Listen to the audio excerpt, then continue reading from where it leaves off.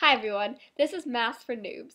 I decided to start a new SAT series, and so first I'll start off with some of the sample questions the College Board released on their website.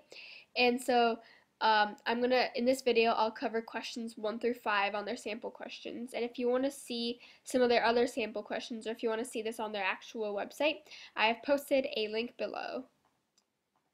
So the first question says, the recommended daily calcium intake for a 20-year-old is 1,000 milligrams. 1 cup of milk contains 299 milligrams of calcium, and 1 cup of juice contains 261 milligrams of calcium. Which of the following inequalities represents the possible number of cups of milk M and cups of juice J a 20-year-old could drink in a day to meet or exceed the recommended daily calcium intake from these drinks alone? So we want to know how much total calcium this 20-year-old consumes in a day. So I'm going to call that C, capital C. And so if she drinks M cups of milk, how much calcium is that in total? Well, if we know that there in 1 cup of milk contains 299 milligrams of calcium, then if we know that if we multiply 299 times M, so 299 per cup of milk, but this is M, times the amount of the cup of milk she drinks, that's going to equal the total amount of calcium.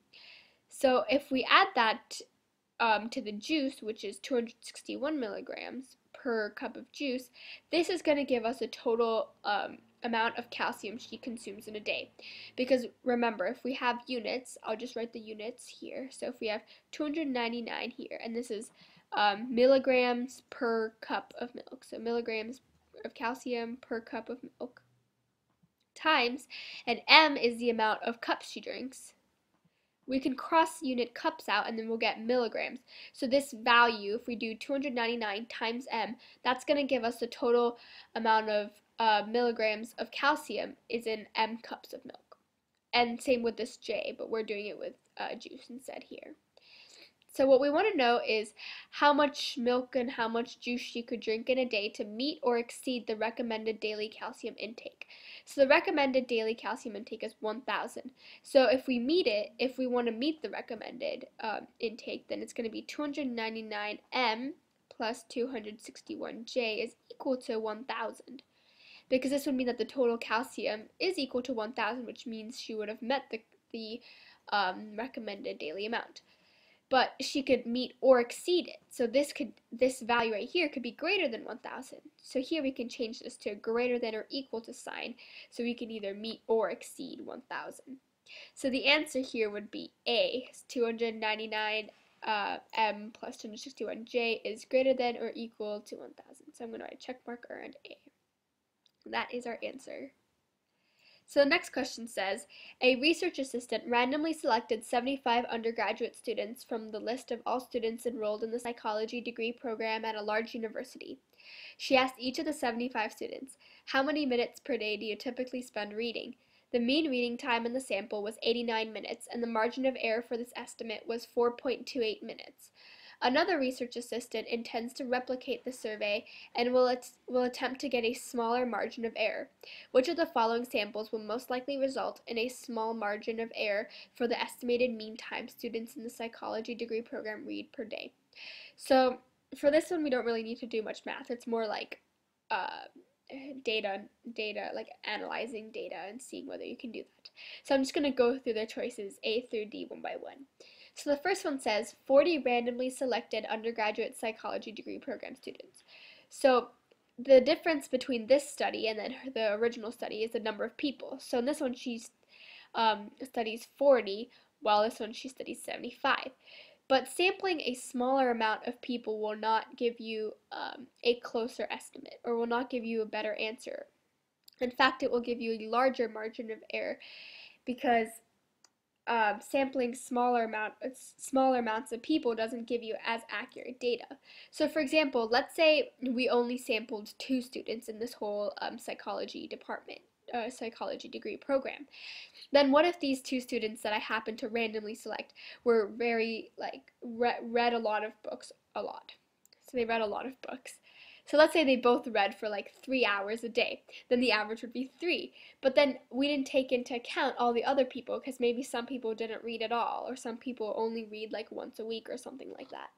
So the more people we interview, the better and more accurate data we're going to get. So we don't want 40, but we want more people, and we want more than 75 to get a smaller margin of error. So we're going to eliminate A and B. So we're going to eliminate A and B because both of them say 40 when we want actually a number that's greater than 75. So number C, or letter C, says 300 randomly selected undergraduate psychology degree program students. And that seems good because it's more than 75 and we're interviewing psychology degree program students. So let's check out D. So D says 300 randomly selected undergraduate students from all degree programs at the college. But this doesn't really make sense because why would we want to interview people from other degrees when the question is asking us for psychology degree program? The question is only for psychology degree program students, so we don't want all degrees. We just want the psychology degree program students. So the answer is going to be C and not D. Okay, next question.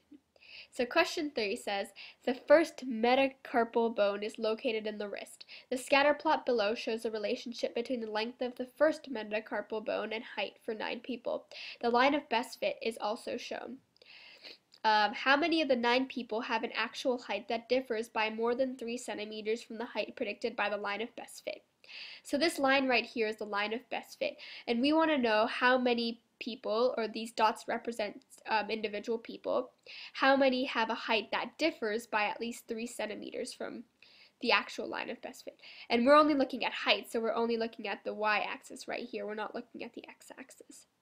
So looking at this person right here, this person differs by 1, 2, 3, 4, 5 from the line of best fit. This is 5 centimeters. So that's more than 3, so we have one person already right here. So we have one person. I'm just going to do tally, one person. And this person's very close to the line, so it's probably not more than 3 centimeters. This person right here, it's a very big gap, so we're going to say that's another person who differs by more than 3 centimeters. And these 3 people don't differ as much, but this one differs 1, 2, 3, 4, like about 4. So we're going to give that a tally. And this guy differs also 1, 2, 3, 4, 5-ish, so it's going to give another guy who differs more than 3. And this guy is only like 1.5, so we're not going to count him because it has to be more than 3 centimeters. So the total was 4 people, so the answer is going to be B for this one. Okay, so question 4, I'm not going to read this part because we already read it. It's the same thing as the first question, or question 3. So I'm just going to read this part. Which of the following is the best interpretation of the slope of the line of best fit in the context of this problem? So the slope shows us rise over run. And in this case, rise is going to be the change in height. And the run is going to be the change in length of first metacarpal bone. So change in change in length of bone. So I'm just going to actually calculate the slope, but you don't really have to. I'm just going to do it. So I'm going to find 2 points. I'm going to go with this point and this point, and I'm going to find the rise over run. So the rise is 1, 2, 3, 4. It's 4. So we have 4 over, and then the run is going to be 0.1 over 0.1 because this is in 0.1 intervals, so it's going to be 0.2. Equal to 20. So the slope is 20. So if we relate it back to this change in height over change in LB equation I had before, change in height over change in length of the bone equals 20 over 1. This is what the slope shows us. So let's go through each question and match it with this answer choice. So A says the predicted height increase in centimeters for 1 centimeter increase in the first metacarpal bone. So it's saying the 1 centimeter increase in the first metacarpal bone, which is shown here. For every 1 centimeter increase in this bone, we have a 20 centimeter increase in height. This is what the slope is showing us. So the predicted height increase in centimeters, which is 20. So this is actually the correct answer because it's showing us the predicted height increase, 20 centimeter increase for every 1 centimeter increase for this LB. So that's the right answer. So we'll go through B, C, and D to see what each of them mean. So B says the predicted first metacarpal bone increase in centimeters for every centimeter increase in height. So this is saying the for every centimeter increase in height. So for every centimeter increase in height. But that's like having 1 in the numerator instead of in the denominator, and that's not what the slope shows us. So this is actually wrong, and it's switching height and length of bone around. So it's a close answer, but it's not exactly right, and you have to go back to the definition of slope as rise over run and not like run over rise or something like that. So C says the predicted height in centimeters of a person with a first metacarpal bone length of 0 centimeters. So when we say first metacarpal bone length of 0 centimeters, we're saying when x is 0, or the x-axis is 0. So this is basically showing us the y-intercept, but the y-intercept is not the slope, so this is the wrong answer. And the next one says, the predicted first metacarpal bone length in centimeters for a person with a height of 0 centimeters. So this is like saying when y, or the height, is 0. So that's basically the x-intercept, but the x-intercept is not the slope either. So this is going to be wrong as well. Okay, so moving on to question 5. So question 5 says, based on the line of best fit, what is the predicted height for someone with a first metacarpal bone that has a length of 4.45 centimeters? So all we need to do is find 4.45 centimeters and then find the height. So 4.45 centimeters, if this is in 0.1 interval, it's going to be 4.1, 4.2, 4.3, 4.4. So 4.45 is around in the middle of this, right here. So it intersects here. And then if we find the height here, we're going to just draw a line here. So it's 170. So the answer is C, 170 centimeters. Okay, so thank you for watching, and I hope you enjoyed this video. And if you have any other questions, please ask in the comment section below, and please remember to subscribe. And in the next few videos, I'll cover the rest of the problems and the sample problems that the College Board gave out. So thank you for watching.